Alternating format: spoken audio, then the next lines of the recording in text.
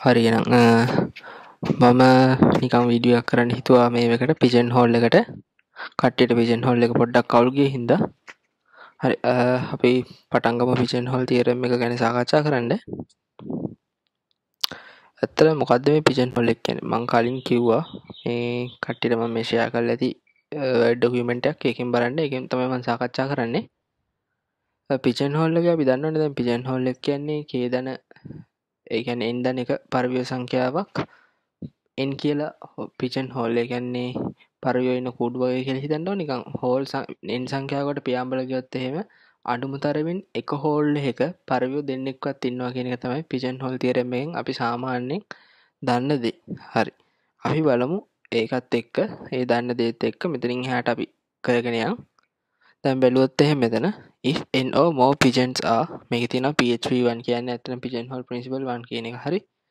If n or more pigeons are distributed among k greater than 0 pigeon holes ඒ කියන්නේ k කියලා pigeon hole සංඛ්‍යාවක් අතරේ pigeons ලා n සංඛ්‍යාවක් හරි n ට වඩා විශාල වැඩි ප්‍රමාණයක් හරි distribute කරොත් අඩුම තරමේ එක pigeon hole එකක් ඇතුලේ මෙන්න මේ මොකද්ද මේ තියෙන්නේ n බෙදීම k වල නිකන් කොටු වරහණකුත් නෙමෙයි කොටු වරහණක් වගේ එකක් දාලා pigeons සංඛ්‍යාවක් ඉන්නවයි කියලා කියනවා. හරි. ඇත්තටම කොටු වරහණ වගේකින් කියවෙන්නේ මොකද්ද? ඔය කොටු වරහණ වගේකින් කියවෙන්නේ අපි බැලුවොත් එහෙම මේ මෙතන ඉන්නකෝ මෙතන නිකන් පාට වෙනස් කරන්න පොඩ්ඩක්. කහ පාටින් ගන්නම් කහ පාටින් ගත්තොත් මේ මෙතන ඇත්තටම මේ n බෙදීම k. ඕක ඇත්තටම මම මේ පහලින් විස්තර කරලා දෙනවා පොඩ්ඩක් බලන්න. අපි දැන් CS වලින් දන්න මොකක් හරි දශම සංඛ්‍යාවක ෆ්ලෝටින් නම්බර් එකක ඉන්ට් එක ගත්තට පස්සේ හිතන්නකෝ 7 බෙදීම 2 ගත්තොත් 3.5යිනේ. ඒකේ ඉන්ට් එක කියන්නේ කීයද? 3යිනේ. ආන් ඒක තමයි මේ මෙතන මේ කොටු වරහණක් දාලා මේ මැත්ස් වල ඇත්තටම මෙතනින් කියවෙන්නේ. කියන්නේ දැන් මේ මෙතන තියෙන 7 බෙදීම 6 කියන එක මම උදාහරණයට ගත්තේ. 7 බෙදීම 6 කියන එක ගත්තට පස්සේ 7 බෙදීම 6 කියන්නේ 1 ගානක් උත්තරයට එන්නේ. 1 ගානක ඉන්ටිජර් පාර්ට් එක තමයි මේ කොටු වරහණින් කියවෙන්නේ. ඉන්ටිජර් කීයද? ඉන්ට් පාර්ට් එක 1යි. ඒක 1 කියලා එනවා. ඇත්තට මේ 7 බෙදීම 6 දාලා කොටු වරහණ වගේ උඩින් විතරක් ඒ කියන්නේ උඩින් විතරක් අර පොඩි මේ කොටු කෑල්ල වගේ එක ඉරි කෑලි දෙයක් ඇවිත් යටින් නිකන් ඉර විතරයි තියෙන්නේ බලන්න. යට කොටු වරහනේ අර වම් පැත්තට දකුණු පැත්තටයි තියෙන කෑලි දෙක නැතුව තියෙන්නේ. ඒ කියන්නේ මේ මෙන්න මේ කෑලි දෙක යට නැහැ. මෙන්න මේ කහ පාටින් මම මාක් කරපු කෑලි දෙක යට නැහැ මෙතන. මේ 7 බෙදීම 6 මම දැන් කහ පාටින් ලකුණු කරපු තැන. හරි. ඔය වගේ තැනකදී මොකද්ද එතනින් කියවෙන්නේ? එතනින් මම මේ ඉස්සරහින් ලියලා තියෙන math.sailx කියලා Python වලින් හරි මේ ලියලා තියෙන ඇත්තටම මම Python command එක Python වල අපි දන්නවා math කියලා library එක import කරලා math.sailx කියලා ගත්තොත් x කියන්නේ ඕනම දශම සංඛ්‍යාවක් හරි integer එකක් හරි දෙන්න පුළුවන් අපිට. දුන්නාට පස්සේ මොකද්ද හම්බෙන්නේ sail එකෙන්? ඒකට ආසන්නෙම තියෙන විශාල integer එකනේ හම්බෙන්නේ. හිතන්නකෝ 2.7යි 8 දුන්නොත් එහෙම ඒක සේල් එක ගත්තොත් 2.7යි 8 සේල් එක විදිහට දෙන්නේ 3 කියන එක. 2.1 ගත්තත් 2.1 සේලින් එක සේල් එක විදිහට අපිට ලබා දෙන්නේ 3 කියන එක. හරි. ඒක තමයි මේ මෙතනත් තියෙන්නේ. 7 බෙදීම 6 සේල් එක කියන එක තමයි math.sail එකෙන් ගන්න එක අදහසම තමයි 7 බෙදීම 6ට වඩා ආසන්නෙම තියෙන ධන නිකලය තමයි මෙතනින් මේගොල්ලෝ දෙන්නේ 2 කියන එක.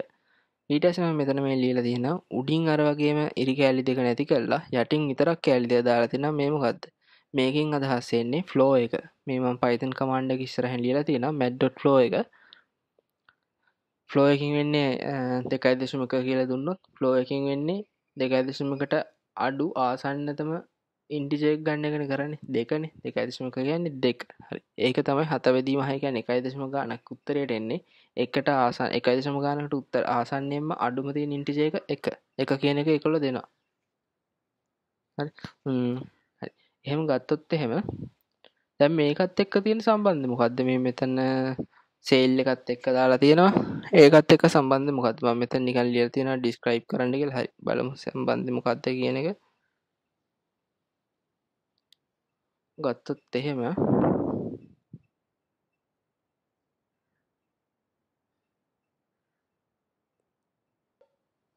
හරි මෙතන ගත්තොත් එහෙම මම මෙතන දාලා තියෙන එක මම ඩිලීට් කරන්නම් describe the thing හරි මම මෙතනින් මොකද්ද වෙන්නේ කියලා බලමු මෙතන කියලානේ n pigeons සංඛ්‍යාවක් k කියලා pigeonhole සංඛ්‍යාවකට distribute කරොත් එහෙම k කියලා pigeons සංඛ්‍යාවක් අතරේ n බෙදීම k pigeon සංඛ්‍යාවක් අඩුම තරමින් එක hole එකක ඉන්නවා කියලා. හරි. අපි බලමු මොකද්ද ඔකින් කියන්නේ කියලා. මම මේ කළු පාටින් නිකන් pigeonholes විදිහට ගහ ගන්නම් නිකන් normal අපි දන්න විදිහට. මම මෙහෙම ඇඳගත්තොත් මම මේ 7 6 කියන එක ගන්න. ඒ කියන්නේ pigeons ලා 7 දෙනෙක් ඉන්නකොට pigeonholes 6ක් තියෙනවා කියන පදනමට තමයි මම මේ අඳින්නේ. හරි මේක. එතකොට මෙහෙම ඇඳලා පස්සේ මට ගන්න පුළුවන් මෙතනින් එනවා 1යි pigeonholes 6ක් හැදෙන්නේ මේ 2යි 3යි 4යි 5යි 6යි පොඩ්ඩක් ලොකු නා 5යි 6යි කියන එක. මම ලොකුවට ඇඳ හින්දා ටිකක් එක ගණන් ගන්න එපා. හරි. දැන් මේ 6 දෙනාට අපි දාගෙන යමු pigeons ලා. මම නිකන් මේ එකේ ඉලක්කම වගේ අඳින්නේ නිකන් මේ pigeons ලා දානවා කියන අදහසින්. ඔය විදිහට දැන් 5යි pigeons ලා 6ක් දැම්මනේ. pigeons ලා 6ක් දැම්මා.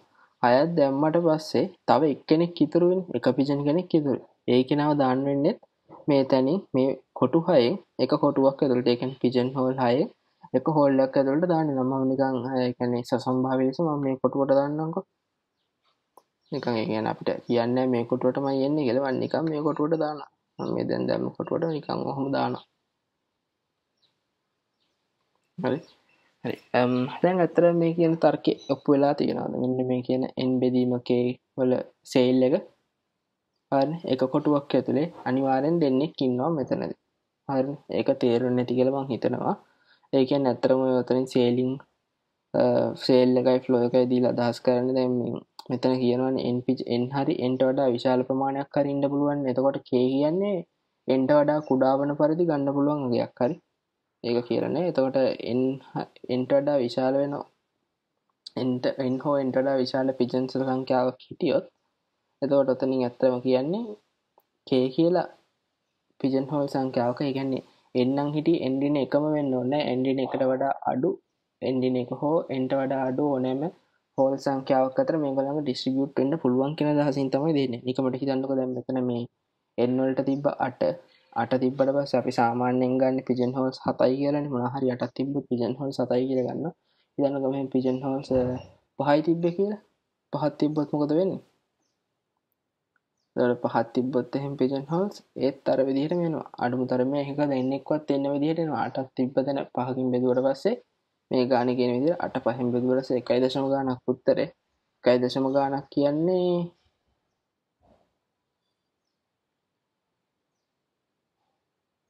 1 ගානක් කියන්නේ මොකද? 1 ගානක් කියන්නේ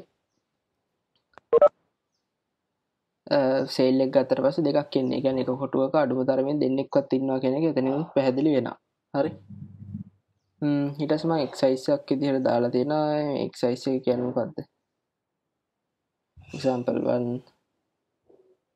ඒ පොඩ්ඩක් ඉන්න මම example එක්සයිස් එක අරගෙන එක්සයිස් එක මම දාලා නැහැ උතන්ට.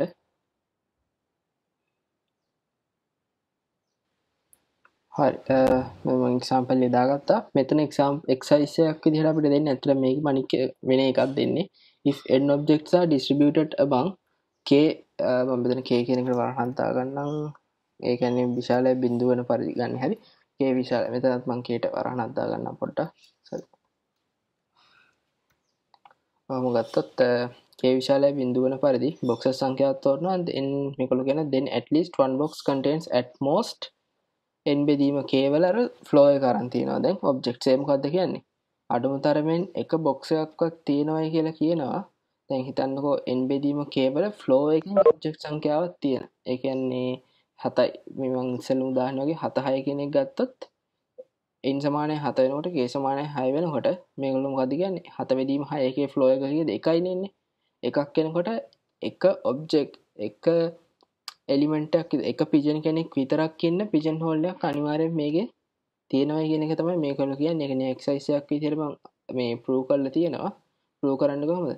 මම ඒක නිකන් කන්ට්‍රඩික්ෂන් මෙතඩ් එකකින් වගේ පොඩ්ඩක් මේව කරනවා. සාධනය කරනවා. suppose each pigeonhole contains at least මේකවල කියන්නේ at most නේ මම at least ගන්නවා. n බෙදීම k වල flow එක දන එක pigeon සංඛ්‍යාවක් ඉන්නවයි කියලා.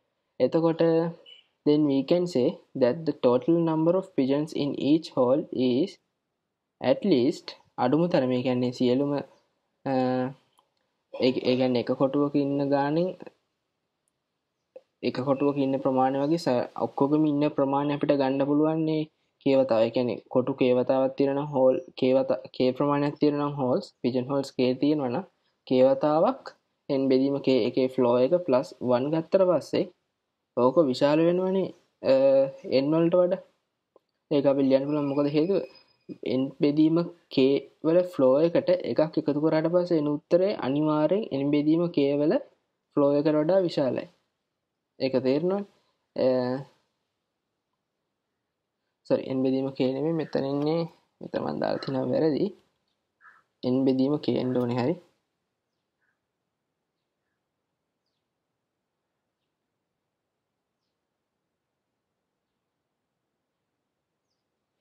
n බෙදීම k n බෙදීම k කියන්නේ ඇත්තටම උතන හේතුව තමයි මේ n බෙදීම k නිකන් හිතන්නකෝ දශම සංඛ්‍යාවක් කියලා n බෙදීම k වලට n බෙදීම k වලට දශම සංඛ්‍යාවක් ආවයි කියන්නේ හිතන්නකෝ 2.5 වගේ 2.5ට වඩා 3 කියන එක විශාල 2.5 ෆ්ලෝ එක 2යි 2ට එකතු කරාම 3යිනේ.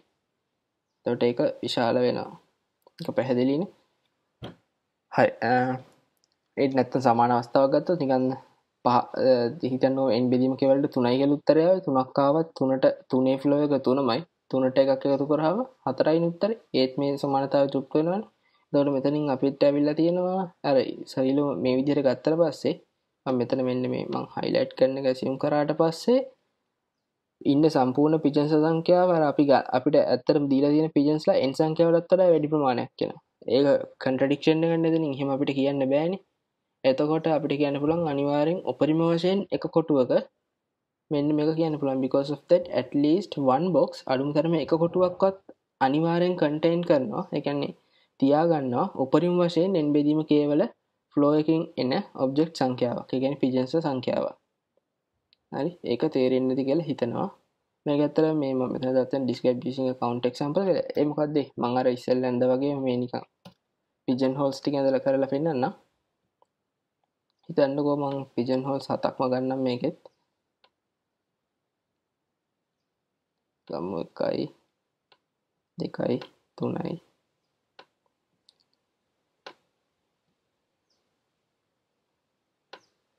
පිජන්ස්ලා 7යි pigeon holes 6ක් ඉන්නවා. හරිද? එතකොට දැන් මම වෙන පාටක් පොඩ්ඩක් ගන්නම් පිජන්ස්ලා දාගන්න රතු පාට වගේ. මට පුළුවන් මෙතන 7 දෙනෙක් ඉන්න හින්දා එක කොටුවට එක්කෙනා ගානේ දාගෙන යනවා පිළිවෙලට. එතන පිළිවෙල කියන්නේ අනිවාර්යයක් නෑ. හරිද? සමහර කොටු හිස්ස තියෙන්නත් පුළුවන් සමහර ගණන් වල ආකාරය යනවා. එතකොට මම මෙහෙම දාගෙන ගියාට පස්සේ තව එක්කෙනෙක් ඉතුරු වෙනවනේ. එක්කෙනෙක් ඉතුරු වෙනවා මම එයාව දානවා මේකට. හරි මම නිකන් සසම්භාව්‍ය ලෙස එක කොටුවකට දානවා. මම 7 බෙදීම 6 ගන්න නේද මෙහෙම ගන්නම්කෝ කොහමද? ගත්තොත් එහෙනම් පිජන්ස්ලා 12යි මම ගන්නම් පිජන්ස්ලා 11ක් ඉන්නවා කියලා. 11ක් ගත්තොත් මොකද වෙන්නේ? උඩරින් පිජන්ස්ලා 11ක් ඉන්නවා. මට කියන්න පුළුවන් මේ n කියන්නේ දැන් n වෙනුවට ගන්න n සමානයි 11යි k සමානයි 6යි. ඒ කියන්නේ pigeons holes තියෙන්නේ 6යි. මේ අවස්ථාවේදී මොකද වෙන්නේ? මේ අවස්ථාවේදී මට කියන්න පුළුවන් ඇත්තරම ඔකේද මේ n 11ක් තියෙනකොට කිසි ප්‍රශ්නයක් වෙන්නේ නැහැ නේද? ඉස්සෙල්ලා කතා කරපු pigeon hole එකත් එක්ක. එතකොට මට ඔතනින් කියන්න පුළුවන් n 11 ඔහොම දාගෙන ගියාට පස්සේ මෙතනට තව එක්කෙනෙක් එනවනේ. දැන්ට මම 6ක් දාලා තිබ්බනේ කනේ. 6ක් දාලා තිබ්බා. දැන් තව පිජන් කෙනෙක් දැම්ම මෙතන 6යි 1යි 7 වුණා.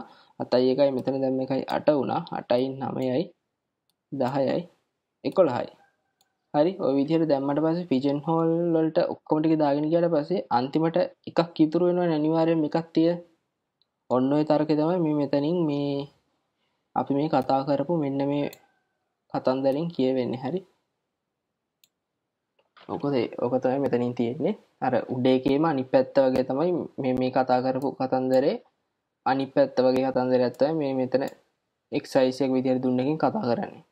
හරි ඊට පස්සේ අපි තව එක්සැම්පල් එකකට යමු. pigeon hole එකෙන්ම prove that if 7 distinct numbers are selected from 1 2 3 4 ඔය විදිහට 11 වෙනකන් තියෙන number set එක දීලා තියෙනවා. then sum two of these numbers sum to 12. මොකක්ද ඒ කියන්නේ? එතන කියන්නේ මේ වගේ numbers 1 2 3 4 5 6 ඒ නම්බර්ස් 11 දුන්නට පස්සේ ඒවයි සමහරක් නම්බර්ස් දෙක එකතුව 12ට සමාන වෙන පරිදි පවතිනවායි කියලා ඒගොල්ලෝ කියන. හරි. අපි මෙතනදී හිතන්නේ කොහොමද? මෙතනදී ඔක්කොම ඉස්සෙල්ලා හිතන විදිය බලමු. නෑ මං ඒ හිතන විදිහට ඉස්සෙල්ලා මම මෙතන පල්ලෙහා පියවර සෙට් එක තියෙනවා. මම පියවර සෙට් එකට එන්නම්කෝ. හරි. මෙතන තියෙනවා ස්ටෙප්ස් කියලා. ඒ කියන්නේ මෙතන ස්ටෙප්ස් කියලා මම දුන්නේ ඇත්තරම පිජන් හෝල් එකෙන් ගානක් හදන්න තියෙන මූලිකම ස්ටෙප්ස් ටික. ස්ටෙප්ස් 4ක් විදිහට මේගොල්ලෝ අපිට දීලා තියෙනවා. ඒ කියන්නේ මාත් මේ PDF එකෙන් හොයගත්ත එක. ස්ටෙප්ස් 4ක් විදිහට දීලා තියෙනවා. අපි ඉස්සෙල්ලම ඩිසයිඩ් කරන්න ඕනේ පිජන්ස්ලා කියන්නේ මොනවද කියලා. පිජන්ස්ලා කියන එක ඉස්සෙල්ලම ඩිසයිඩ් කරේ නැත්නම් අපිට එතනින් එහාට ගාන හදන්න බැරි වෙනවා. හරි? එතකොට ඒගොල්ලෝ කියනවා they will be the things that you would like several of to have some special property.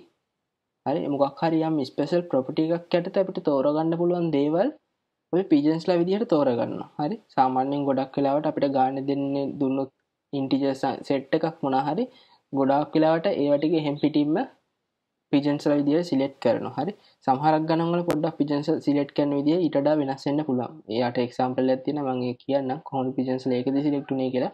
ඒක අර දෙන දත්ත ටිකම නෙමෙයි පිජන්ස්ලා විදිහට ගණන්නේ. ඊට පස්සේ ප්‍රධානම කාර්යය තමයි set up the pigeonholes. ඒ කියන්නේ pigeonholes මොනවද කියන එක අපි තීරණය කරගන්න ඕනේ. ඒක තීරණය කරගත්තේ නැත්නම් එතනින් එහාට ගාන හදන්නත් බැරි වෙනවා. මේ ගොඩක් වෙලාවට pigeonsලා select කරගන්න පුළුවන්. මේ මෙන්න මේ pigeonhole select කරන එක තමයි ගොඩක්ම වෙලාවට අමාරු වැඩකට තියෙන්නේ. හරි. ඒකයි ඒ ඉතින් ඊස්සේ හදන්නේ කොහොමද කියන තරකයක් දෙන්නේ ඔය pigeonhole select කරන එකත් එක්ක අනුව තමයි. හරි. මේගොල්ලෝ කියනවා you want to do this so that when you get two pigeons in the same pigeonhole ඒගොල්ලෝ එතන පිජන්ස් දෙන්නෙක් කියලා කියන්නේ පිජන්ස් දෙන්නෙක් ඕන ඊට වඩා වැඩි ගණනක් වුණත් ඉන්න පුළුවන් එක පිජන්හෝල් එකක් ඇතුලේ. හරි. They have the property you want. To use the pigeonhole principle, it is necessary to set things up so that there are fewer pigeonholes than pigeons. Sometimes the way to do this relies on some astute observation. මේගොල්ලෝ කියන sometimes the way to do this relies on some astute observation. ඒ මොකක්ද කියන්නේ? එතන ඇත්තට මෙතන කියන්නේ මේ සමහරක් වෙලාවට අපිට ගොඩක් විශ්ලේෂණාත්මකව යම් ඒ කියන්නේ පොදුම විදිහට විශ්ලේෂණය කරලා හොයාගන්න වෙන අවස්ථාවලුත් තියෙනවා. ඒ වගේ අදහස තමයි මේකල කියන්නේ. ඒ කියන්නේ ගානේ දැක්ක ගමන් පිජන් හෝල් එක මොකද්ද කියලා අපිට තීරණය කරන්න බෑ. පොඩ්ඩක් ඇතුළට ගිහිල්ලා ගානේ මෙතන මොකද්ද වෙන්නේ කියලා පොඩ්ඩක් කල්පනා කරලා තමයි අපිට පිජන් හෝල් එක කියන්නේ මොකද්ද කියන්නේ කොතන ගානට අනුව තෝරගන්න වෙන්නේ. ඊට පස්සේ තියෙනවා මේකවල පියවර දීලා දෙන්නේ give a rule for assigning the pigeons to the pigeonholes. It is important to note that the conclusion of the pigeonhole principle holds for any assignment of pigeons to pigeonholes. So it holds for any assignment you describe. Pick the rule so that when enough pigeons occupy the same pigeonhole, that collection has the property you want.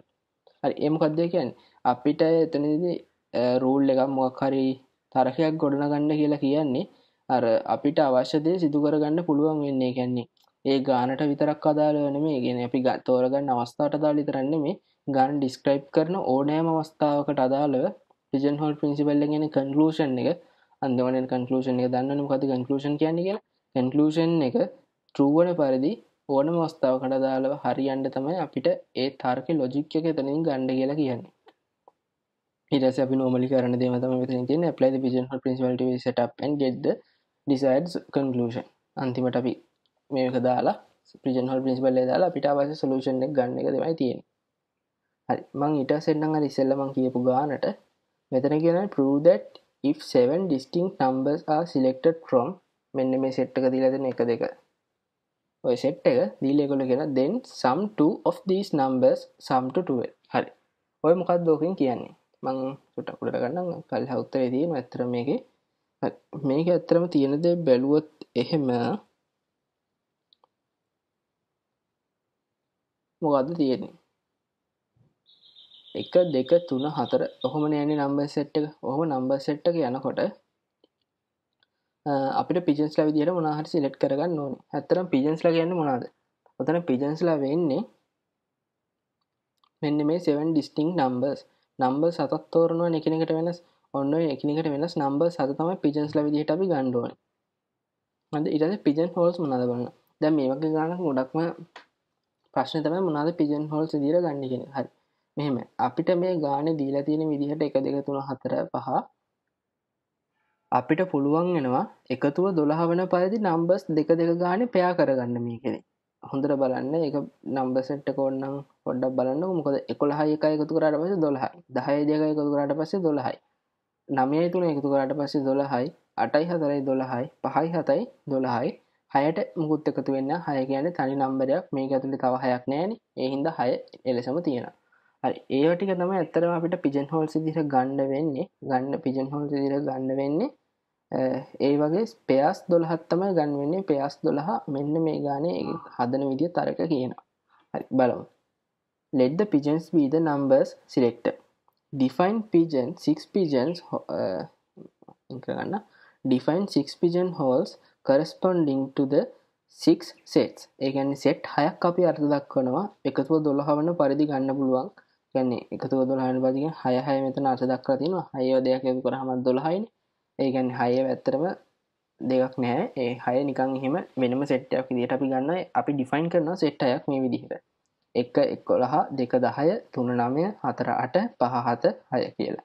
ඊට පස්සේ වරහන් ඇතුළේ මේක කරලා notice that the numbers in each of the first 5 sets sum to 12 and that there is no pair of distinct numbers containing 6 that sum to 12. හරි. ඒකලෝ කියන ඊට පස්සේ when a number is selected හරි අපි දැන් නම්බර් 7න් නම්බර් එකක් select කරනවානේ. මේවා තමයි අතර මෙන්න මේ කියන සෙට් එක තමයි පිජන් හෝල්ස් විදිහට ඒගොල්ලෝ අරගෙන තියෙන මම ඔය නිකන් highlight කරපු ටික තමයි pigeon holes විදිහට අරන් තියෙන්නේ. මම මේ කහ පාටින් ලකුණු කරොත් නිකන් ඔය කහ පාටින් ලකුණු කරලා තියෙන ලොකු එකක් ලොකුවට තියෙන ඔය සෙට් එකක් ලකුණු කරලා තියෙන කහ පාටින් මම highlight කරේ ඔන්න ඔය කහ පාටින් highlight කරපු ටික තමයි ඒගොල්ලෝ කියන්නේ pigeon holes කියලා. හරි. බැලුවොත් එහෙම අපි නම්බර් එකක් තේරුවොත් ඔය ඉලක්කම් 7 එකිනෙකට නැස් ඉලක්කම් 7ක් අරගෙන බලන්නකො නම්බර්ස් ටික මේ pigeon hole වලට දානකොට අනිවාර්යෙන් මේ ඊට අනුරූප පෙයා එකට නැත්තම් සෙට් එකටනේ ගමන් කරන්න වෙන්නේ. ඒකෙන් එක නම්බර් එක මේ අනුරූප සෙට් එකට දාගෙන යනවා. ඊට පස්සේ අපිට තව නම්බර් 7ක් තියෙනවා. 7යි දැන් නම්බර්ස් 6ක් අපි දැනට දාලා දෙනවා. නම්බර්ස් 6ක් දැම්මට පස්සේ ඉතුරු නම්බර් එක මොකටද දාන්න වෙන්නේ? ඊට එයා අඩංගු වන මේ සෙට් එකට අනුරූප සෙට් එකට අනිවාර්යෙන් අපිට දාගන්න පුළුවන් එයා. හරි. ඒක තේරෙනවද? මොකද 1 2 3 4 5 6 කියන නම්බර්ස් 6 පිළිවෙලට අරගෙන 7 කියන එක නම් ඊගාට ඉතුරුලා තියෙන්නේ. මාට 7 කියන එක කෙනා මෙන්න මේ යාට අනුරූප corresponding set එකට දාගන්න පුළුවන්. මොකද්ද? 5ත් එක්කනේ 7 කියන එක තිබ්බේ. ඒ 5 තියෙන තැනට මට 7ව දාගන්න පුළුවන්. ඒක pigeon hole එකක් ඇතුළට. එතකොට ඒකෙන් මට කියන්න පුළුවන් අනිවාර්යෙන් නම්බර්ස් දෙකක් මේ නම්බර්ස් 7 ඇතුළේ තියෙනවා. ඒගොල්ලන්ගේ එකතුව නම් 12ට සමාන වන පරිදි. ඒක තමයි මේ තුන උත්තරෙන් කියලා තියෙන්නේ. එතකොට මෙතන අපි දැනගන්න ඕනේ pigeon holes select කරේ කොහොමද මේ වගේ ගානක. මේ ගානක pigeon hole select කරලා තියෙන්නේ numbers දෙකක එකතුව 12 වෙන පරිදි ගන්න පුළුවන් ඔක්කොම set ටික හොයනවා. හරි. ඊට පස්සේ අපි මේ විදිහට අරගෙන ඒ pigeon holes වලට දාගෙන යනවා numbers 7 ගන්න. ඒතන අවස්ථාවේදී සමහරක් විට දැන් මේ ගානේ නම් 6 කියන එක දෙපාරක් එකතු වුණොනේ 12 ඉන්නේ. ඒ වුණාට ඒකත් set එකක් විදිහට ගන්නවා. මොකද අර ඇත්තටම එකතුව 12 වෙන පරිදිම කිව්වට උතනදී 6 දෙකක් එකතු කරලා 12ක් වෙනවනේ පෑ එකක් නැහැනේ. ඒ වුණාට ඒ හින්දා එතන 6 එකක් යනවා. හරි සමහර ගානක් තියෙන බලන්න දැන් ඔයගොල්ලන්ට මතක හරි එදා කතා කරපු ගාන මේ වත් එකේ ඉඳලා 104 එකතු කරාම එන කතාවක් තිබ්බේ. ඒක එක කියන එකත් අපි පෑ එකක් විදිහට ගත්තානේ. ඇත්තට මෙතනදී දැන් පොඩි ප්‍රශ්නයක් තියෙනවා. මේගොල්ලෝ කිව්වට මේ එකතුව 12 වෙන පරිදි නම්බර්ස් ටික ගන්නවා කිව්වට අපි ඇත්තටම ගන්න ඕනේ එකතුව 12 නොවන පරිදි. ඒ කියන්නේ මේ ටික මේ විදිහට සිලෙක්ට් කරලා පෙයාස් ටික සිලෙක්ට් කරනවා මේ විදිහට එකතුව 12 වෙන පරිදි සහ ඊටු ටික සිලෙක්ට් කරලා ඒ පිජන් හෝල් ටික විදිහට අපි නිකන් සලකන්නේ ඇත්තටම එකතුව 12 නොවන පරිදි පිජන් හෝල්ස් තමයි ගන්න. එකතුවට 12 නොවන පරිදි ගත්තට අන්තිමට අන්තිම එක්කෙනා දානකොට උතනදී එක එකතුව අනිවාර්යෙන් 12 වෙනවා. අපි නිකන් assume කරලා ගන්නවා මෙහෙම එකතුව 12 නොවන පරිදි pigeon holes ටිකක් select කරනවා. එතකොට එකකින් එක දාගෙන යන්න පුළුවන් වෙනවා. හැබැයි අන්තිමට අර ඉතුරු එක්කෙනාව දාන්න ගියාට පස්සේ අනිවාර්යෙන් අපිට ඒ ඉතුරු එක්කෙනාව දාන්න වෙන්නේ මේ තියෙන set එකක් ඇතුළටමනේ. ඒ set එකක් ඇතුළට දාද්දි ආගේ එකතුව අනිවාර්යෙන් 12 වෙනවාමයි. හරි. ඒක තේරෙන්නේ නැති කියලා හිතනවා. හරි. ඊගාට බලමු මෙන්න මේ මම උදාහරණයක් දීලා තිනවා Q1 කියලා. If n plus 1 numbers are selected from 1 2 3 4 5 ඔන්න ඔහම ගිහලා අන්තිමට 2n දින 1 කියන එක වෙනකන් යනවා. the sum of two of these numbers sum to 2n. ඒ මොකක්ද ඒ කියන්නේ? මෙතන 2n වලට එකතුවක් වෙන විදිහේ number set එකක් තියෙනවා කියලා කියනවා. හරි බලමු. මේකේ numbers කීයක් තියෙනවද? ඔක්ත සංඛ්‍යාවක් තියෙනවනේ 2n ඍණ ගණනකම් යනවා කියන්නේ ඔක්ත සංඛ්‍යාවක් තියෙනවා numbers මේ ලොකු set එක ඇතුලේ. ඔතනදිත් අපිට අර කලින් ගානේ කරා වගේම එකතුව 2n වෙන පරිදි අපිට pairs ඒ කියන්නේ set subset හොයාගන්න පුළුවන්. එකතුව 2n වෙන පරිදි pair කරපු set හොයාගන්න පුළුවන්. එන්නේ set එක තමයි මම මේ තියෙන්නේ. එතකොට ඇත්තටම n දන එක pigeon number සංඛ්‍යාවක්නේ select කරන්නේ. ඒ numbers n දන එක සංඛ්‍යාව අංගන්නවා pigeonsලා විදිහට. pigeon holes මට n සංඛ්‍යාවක් අවශ්‍යයි. pigeon holes n හෝ n ට වඩා අඩු ප්‍රමාණයක්. ඇත්තට මේ විදිහට pair කරගත්තට මට පස්සේ කොච්චරක් යනවද? මෙතන හිතන්නකො එකේ ඉඳලා 1 2 3 4 5 6 8 ඔහොම ගිහිල්ලා n වෙනකන් යනවා. n වල ඉඳලා ආපහු 2n නේ ගණන් n වෙනකන් n නැතුව n ට කලින් numbers කීයක් තියෙනවද? n ට කලින් numbers n දින එක සංඛ්‍යාවක් තියෙනවා. n දින එක සංඛ්‍යාවක්ම pair කරන්න පුළුවන් 2n ගන්න පුළුවන් පරිදි. ඊට පස්සේ ඉතුරු වෙනවා n කියන එක වෙනම pair එකක් විදිහට ගන්නවා. ඒක තමයි මෙතන තියෙන්නේ. ඒක තමයි pigeon holes විදිහට අපි select කරන්නේ. අන්නේ ගන්න subset එකේ මේ තියෙන්නේ මම ලියලා ඒ ටික. 1 2යි n දින එක 2 2යි n දින එක 3 3 2යි n දින 3 තිත් ටිකක් තියලා n දින එක plus n දන එක ඊට පස්සේ තනි එලිමන්ට් එකක් n කියන එක. හරි. here we have ඊට පස්සේ අපි මෙතන define කරලා දෙනවානේ n pigeon hole සංඛ්‍යාවක් මේ විදිහට. ඒ කියන්නේ ඇත්තටම මෙතන ගන්නකොට අපි pigeon holes විදිහට අරගෙන තියෙනවා. pair කරලා set අරගෙන තියෙනවා n සංඛ්‍යාවක්. අන්නේ n සංඛ්‍යාව තමයි pigeon holes. අපි ඔය n සංඛ්‍යාවට අනුරූපව දාගෙන ගියොත් එහෙම අර ගත්ත n කියන number set එක කියන්නේ n දන එකකින් ගන්න n දන එක number සංඛ්‍යාවක් ගන්නනේ ඊට ඒ n දන එක number සංඛ්‍යාව ඇතුළේ තියෙන සංඛ්‍යා ටික ඊට අනුරූප එයා තියෙන්න ඕන set එකට අනුරූප ඒ කියන්නේ pair set එකට අනුරූප set එකට දාගෙන යනවා මේ විදිහට. එක නම් එකට දානවා, දෙක නම් දෙකට දානවා, තුන නම් තුන එකට දානවා, හතර නම් හතර තියෙන එකට දානවා.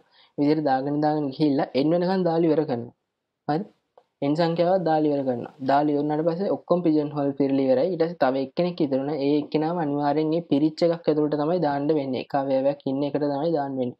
එයාට අපි එයාව corresponding එකට දැම්මොත් එයාට අනුරූප එයා ඉන්න ඕන තැනට දැම්මොත් හරියටම අපිට එයාගෙන් 2n කියන එකතුව ගන්න පුළුවන්. ඒ ගන්න ඕන විදිය විස්තර කරලා තමයි මම මේ ලියලා තියෙන්නේ ලියන්න ඕන එක. හරි? ඊට පස්සේ අපිට මෙහෙම ගණනක් දෙනවා මේගොල්ලෝ. Prove that if 5 points are selected from the interior of 1 by 1 square, then there are 2 points whose distance is less than root 2 over 2. Right, 5 points select කරන interior part එකකින් square එක 1 by 1 ඒ කියන්නේ මීටර් එකක් දිග metre එකක් පළල square එකකින් සමචතුරස්‍රයකින් point 5ක් තෝර ගන්නවා. point 5 තෝරන්නේ ඒකේ අභ්‍යන්තරයෙන් සමචතුරස්‍රයේ ඇතුළත කොටසින්. ඇතුළත කොටසින් තෝරනකොට අපිට එතනින් ගන්න පුළුවන් තර්කයක් මොකද්ද? ඇතුළත කොටසින් තෝරනකොට අර edge වල ඒ කියන්නේ වටේ තියෙන lines වලට point සම්බන්ධ වෙන්න බෑ. ඔහොම ගන්නකොට අපිට pigeon hole select කරගන්න ඕනේනේ. pigeon holes කොහොමද select කරගන්නේ? ගත්තොත් එහෙම ලේසියෙන් point 5ක් තියෙනවා. point 5ක් කියන්නේ pigeon hole 4ක් ගත්තා නම් හරිනේ මෙතන point 5 තමයි pigeonsලා වෙන්නේ. pigeons තෝරගන්න ඕනේ. pigeonsලා වෙන්නේ point 5. pigeonsලා point 5 වෙනකොට points 4ක් ගන්න පුළුවන් විදිහට pigeon hole 4ක් තෝරගත්තා නම් හරිනේ කොහොමද පුළුවන්? එකයි එක ස්ක්වයර් එකක් කියන්නේ ස්ක්වයර් එක පොඩි කොටු 4කට වෙන් කරගන්න පුළුවන් නේද? ඒ කියන්නේ එක පැත්තක දිග භාගයයි එහෙ වෙන විදිහට කොටු 4කට අපිට වෙන් කරගන්න පුළුවන් මේ එකයි 1 by 1 ස්ක්වයර් එක half by half ස්ක්වයර් එකට ස්ක්වයර් 4කට වෙන් කරගන්න පුළුවන්. මම මෙන්න මේ දාලා තියෙන විදිහට. මේකක දිග කොතරම්ද? මේකේ ප්‍රමාණය භාගයයි.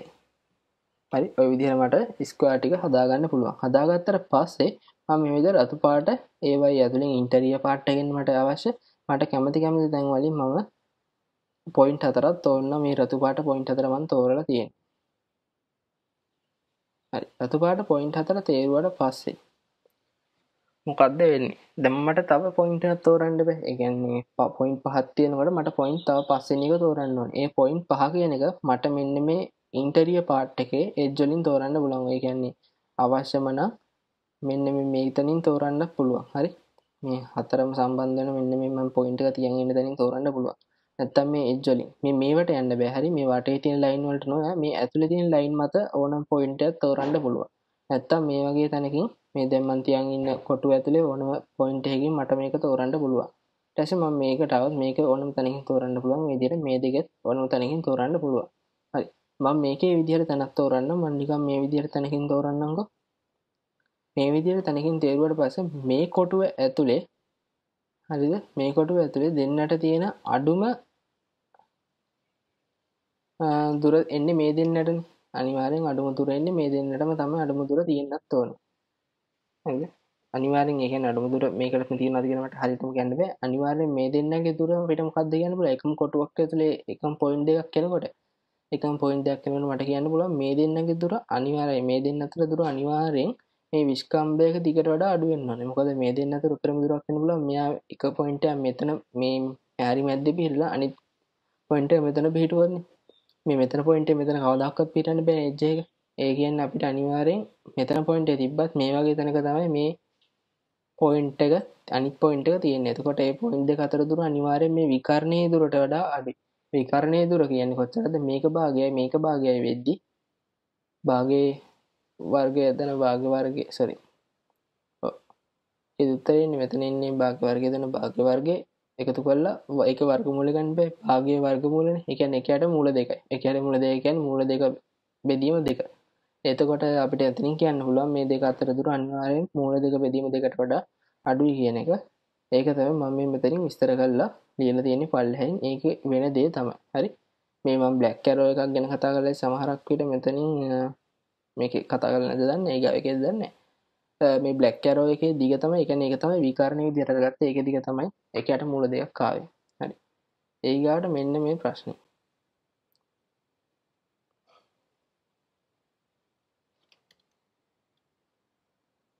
මොකද්ද මේ තියෙන්නේ? Q2 පල්ලෙහාටම ගන්නකො.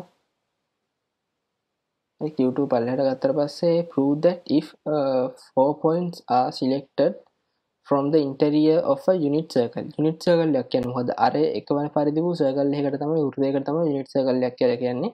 Then there are 2 points whose distance apart is less than 2 3. හරි. එතකොට circle එකක් ගත්තට පස්සේ circle එකේ interior part එකෙන් කොටස් point 3ක් අපිට select point 4ක් ගන්න බෑ. point 4ක් ගන්නකොට මම මේ point 4 කියන එක 4 points කියන එක ගන්නවා මොකක් විදිහටද? pigeonsලා විදිහට. pigeonsලා විදිහට ගත්තට පස්සේ pigeon holes අපිට තුනක් තෝරගන්න පුළුවන්. pigeon holes තුන තෝරගන්නකොට interior part එක මම කොටස් තුනකට බෙදෙනවා. සමාන කොටස් තුනකට මෙන්න මේ වගේ. ඒ කියන්නේ අර ඒ සිට කේන්ද්‍ර මේ arrows ගහලා තියෙනවා මම double head arrows. එතකොට ඒවෙන් මට අංශ 120 කෝණය ආපාතනය කරන පරිදි කේන්ද්‍රයේ කොටස් තුනකට වෙන් කරගන්න පුළුවන්. කේන්ද්‍රික ඛණ්ඩ තුනකට වෙන් කරගත්තට පස්සේ ඒකේ පොයින්ට් තුන මම සසම්භාව්‍ය ලෙස තැන් තුනකින් තෝරන. සසම්භාව්‍ය ලෙස තැන් තුනකින් තෝරලා ඉතුරු පොයින්ට් එක කොතනින්ද අනිවාර්යෙන් තෝරන්න වෙන්නේ? ඉතුරු පොයින්ට් එක එක්කෝ මෙන්න මේ කියන මෙන්න මේ රතු පාට මම පොයින්ට් එක තියන් ඉන්න තැනින් එක්කෝ කේන්ද්‍රයෙන් තෝරන්න වෙනවා. නැත්තම් මේ කෑලි තුනේ ඕනම තැනකින් තෝරන්න පුළුවන්. හරි. එහෙම තෝරනකොට ඒ කෑලි තුන අතර එක කෑලි එක පොයින්ට් දෙකක් එකම කෑල්ලකට එනකොට එකම පාර්ට් එකකට එනකොට ඒ දෙක අතර දුර කොච්චරක් එන්න පුළුවන්ද උපරිම? උපරිම දුර වෙන්න පුළුවන් මෙන්න මේ කෙරවල් දෙක තිබුද මම මේ කල් බ්ලැක් ඇරෝ එකක් ගහලා තියෙන මෙන්න මේයි මේ පොයින්ට් එකයි මේ ඇරෝ හෙඩ් එක තියෙන තැනයි අතර පොයින්ට් දෙක තිබ්බොත් විතරයි උපරිම දුරක් එන්න පුළුවන්. හැබැයි එතන උපරිම දුරක් එන විදිහට පොයින්ට් එක තියෙන්න පුළුවන් බෑ. මොකද එයා ඊට පස්සේ මේ වෘතේ ගහපු පිට ලයින් එක මත එනවා. මේ පිට ලයින් එක මතට එන්න බෑ. ඉන්ටීරියර් පාර්ට් එකෙන් හින්දා අපි දෝරන්නේ. එතකොට අනිවාර්යෙන් මේ දුරට වඩා මේ දුර තමයි මේ කෑල්ලක ඒ කියන්නේ මේ පාර්ට් එක මම ගත්ත පීස් එක උපරිම දුර තියෙන ඔය පොයින්ට් එක අතර ඔය පොයින්ට් එක අතර දුරට වඩා අඩු වෙනවා. ඒ කියන්නේ අනිවාර්යෙන්ම මේ දෙන්නගේ අතර දුර මෙහෙම මම පොයින්ට් එකක් දැම්මොත් මේ පොයින්ට් දෙක අතර දුර හැමතිස්සෙම මේ දුරට වඩා අඩු වෙනවා. මේ දුර කොහොමද හොයන්නේ? මෙතන අපි දන්න අංශ 120යි කෝණය මෙතන 30යි 30යි මෙතන ඒ කියන්නේ මෙන්න මේ කෝණය අංශ 120යි මේ පාට ගන්න කෝණය අංශ 120යි කියන්නේ මේ කෝණය අපිට ගන්න පුළුවන් 1 cos 30 මේ පැත්ත 1 cos 30 1 cos 30 2 cos 30 ඒ විතර ගාන හදලා මම මෙතනින් පල්ලෙහින් දාලා තියෙනවා. ඒ කියන්න ඕන දේවලුත් එක්කම. හරි. ඊට පස්සේ මම එක්සැම්පල් එකක් දීලා තියෙනවා how many subsets 1 2 3 ඔන්නම දීලා each containing at least 3 and at most 5 elements must be selected in order to guarantee the selection contains subsets A, B and C such that sigma A, sigma B, sigma C සමාන වෙන විදිහට තුනම. ඔතන පොඩ්ඩක් try කරන්න ගන්න මම පොඩ්ඩක් hint එකක් මෙතන දීලා තියෙනවා මේ sigma x කියන්නේ මොකක්ද කියන එක. sigma x කියන්නේ ඇත්තට මෙතන අදහස් වෙන්නේ මොකක් හරි subset එකක් මේගොල්ලෝ අපි select කරනවානේ element 3ක සහ element 5ක් තියෙන්න පුළුවන් විදිහට subset. මෙතන at least 3 subset at least 3 element අනිවාර්යයෙන්ම අඩුම තරමින් 3ක්වත් තියෙන ඕනේ element. එතකොට අපිට 3ක් තියෙන ඔක්කොම ටික ගන්න පුළුවන්. ඊට පස්සේ උපරිම වශයෙන් 5ක් තියෙන්න ඕනේ. හරිද? ඒ කියන්නේ at least 3ක් කියන්නේ 3ට වඩා වැඩි වෙන subset ඔක්කොම තෝරන්න පුළුවන්. හැබැයි මෙතන කියන්නේ at most 5. ඒ කියන්නේ උපරිම වශයෙන් 5යි තියෙන්න පුළුවන්. උපරිම වශයෙන් 5ක් කියන්නේ අඩුම තරමින් 3යි. ඊට පස්සේ 4ක් තියෙනවා. ඊට පස්සේ 5ක් තියෙනවා. ඒ set ටික තමයි තෝරන්න ඕනේ. තේරුවට පස්සේ ඒවා එලිමන්ට් තියෙන එලිමන්ට් වල එකතුව. ඒ කියන්නේ 1 2 3 4 නෙන්නේ. ඒක මේ sigma x එකෙන් අදහස් වෙන්නේ මේ වගේ subset එකක් තේරුව පස්සේ ඒවයි ඇතුලේ තියෙන එලිමන්ට් වල එකතුව තමයි මෙන්න මේ sigma x එකෙන් අදහස් වෙන්නේ. හරි. ඒකත් එක්ක මේ ගාන හදන්න බලන්න. ඊට පස්සේ කොහොමද මෙතන එලිමන්ට් සිලෙක්ට් කරන්නේ? මම නිකන් කියන්නකො pigeonsලා වෙන්නේ ඇත්තට මේ ගන්න සෙට් එක. හරිද? pigeonsලා වෙන්නේ ගන්න අපි numbers කීයක් සිලෙක්ට් කරන්න ඕනද? මෙතන අපෙන් අහන්නේ pigeonsලා ගන්න. හරිද? ඒ කියන්නේ මෙතන මේගොල්ලෝ අපෙන් pigeonholes ටික මෙන්න මේ තරකයට අනුව pigeonholes ටික සිලෙක්ට් වෙනවා නම් අපි pigeonholes ටික මෙතන මොකක්ද කියලා ගන්න ඕනේ. එහෙමනම් pigeonsලා කී දෙනෙක් තෝරන්න ඕනද කියලා තමයි මෙතනින් කතා කරන්නේ. හරි? අනිත් පැත්තක් අපි හැමතිස්සෙම කරන්නේ pigeonsලා දන්නවා නම් pigeonholes සිලෙක්ට් කරලා එහෙමනේ මෙතන pigeonholes ටික දීලා pigeonsලා ගන්න සිලෙක්ට් කරන්නේ තමයි pigeonsලා කොච්චරද කියන අහන එක තමයි මෙතනින් ගානේ අහන්නේ. ඊට පස්සේ මම example එකක් ගත්තා 2015 paper එකෙන් suppose a1 a2 a3 an are integers using pigeonhole principle show that some consecutive sum කියලා ඒක ඒකේ දාන ඔය විදිහට statement එක දීලා is divisible by n. ඒ කියන්නේ consecutive sum කියන්නේ එක ළඟ පිහිටි ඒ කියන්නේ අඛණ්ඩව ගමන් කරන number set එකක එකතුව n වලින් බෙදනවා කියලා පෙන්වන්න කියනවා. අනිවාර්යයෙන්ම මේ විදිහේ number set එකක් ගත්තට පස්සේ. ඔතන මේ ඇත්තට මොනවාද මේවා ටික. මේවා ටික කියන්නේ මේ pigeonsලා විදිහට ගන්න මොනවාද? pigeonsලා විදිහට a1 a2 a3 කියන integers ගත්තොත් ගන්න හදන්න බෑ. මෙලොවාත්මකට හිතන්න බෑ. කොහොමද මේ මොනවද pigeonhole select කරන්න කියලා. ඔක හදන්න වෙන්නේ අපිට ගන්න දැන් මේ මෙතන එකතුවක් ගැන කතා කරන්නේ පද කිහිපයක එකතුවක් ගැන. පද කිහිපයක එකතුවක් කියන්නේ මොකද්ද? එතන තියෙන ශ්‍රේණියක්. අපි මේක ශ්‍රේණි වලින් හිතුවොත් ලේසියි. ඒ කියන්නේ ශ්‍රේණිය වලින් හිතනවා කියන්නේ Sn කියලා ශ්‍රේණියක් ගත්තොත් Sn සමානයි a1 a2 a3 a4 an එකක් එකතු වෙනවා නම් S1 S2 S3 S4 Sn දක්වා යන ශ්‍රේණි n සංඛ්‍යාවක් අපිට තෝරගන්න පුළුවන්. අන්න ඒ ශ්‍රේණි n සංඛ්‍යාවෙන් ගාන හිතන එක ලේසියි. එතකොට අන්න ඒ කියන ශ්‍රේණියක් තමයි S1 S2 S3 කියන ඔන්න ඔය ශ්‍රේණි ටික තමයි pigeonsලා විදිහට අපිට ගන්න වෙන්නේ. හරිද? මම ඒක අරන් තියනවා. මේ විදිහට pigeonsලා විදිහට අපි ගන්නවා. ඊට පස්සේ pigeonsලා විදිහට අරගෙන ඔය ශ්‍රේණියක් එක ශ්‍රේණිය S1 කියන එක n වලින් බෙදනවා. S2 කියන එක n වලින් බෙදනවා. S3 කියන එක n වලින් බෙදනවා.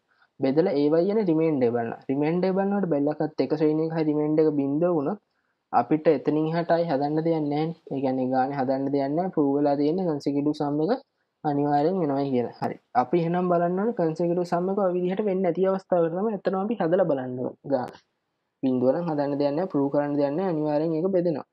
එතකොට බෙදෙන්නේ නැහැ කියන්නේ මොකද්ද? කොච්චර ශේෂයන් එන්න පුළුවන්ද? එක බෙදෙන්නේ නැහැ කියන්නේ අනිවාර්යෙන් බිඳුවකින් ශේෂය එන්න බෑ. හැබැයි n වඩා අඩු ශේෂයන් එන්න ඕනේ. උපරිම එන්න පුළුවන් ශේෂය n දින 1 කියන එක. එකේ ඉඳලා n දින 1 දක්වා මේ බලන්න. එකේ ඉඳලා n දින 1 දක්වා ශේෂයන් මෙතනට ගන්න පුළුවන්. එතකොට අන්න ඔය ශේෂයන් ටික තමයි මම pigeonholes විදියට සිලෙක්ට් කරන්නේ. ඔය ටික n දින 1 සංඛ්‍යාවක් එතකොට pigeonholes තියෙනවානේ.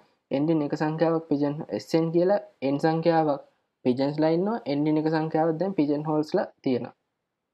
හරි. ඊට පස්සේ n වලින් බෙදලා ඔය රිමයින්ඩර්ස් ඔක්කොම දාගෙන රිමයින්ඩර්ස් වලට අනුරූපව එන රිමයින්ඩර් එකට අනුරූපව අපි මේ pigeonhole වලට දාගෙන යනකොට අනිවාර්යෙන් අපිට set සීරීස් දෙකක් එක කොටුවක් ඇතුළට එනවා. ඒ කියන්නේ එක pigeonhole එකක් ඇතුළට අපිට දාගන්න පුළුවන්. අපි ගමුකෝ එක pigeonhole එක මෙන්න මේ විදිහට sk රින එක k රින එක නිකන් යනවා. sk දන 1 k දන m මම මේ විදිහට සීරීස් දෙක ගන්නවා. අරගෙන ඉවරලා එකම ශේෂය එනවනම් මට මේ විදිහට ලියා ගන්න පුළුවන්. මම දැන් මේ ලියලා තියෙන විදිහට highlight කරේ ඔය විදිහට අපිට ලියා ගන්න පුළුවන්. ලියා ගන්නකොට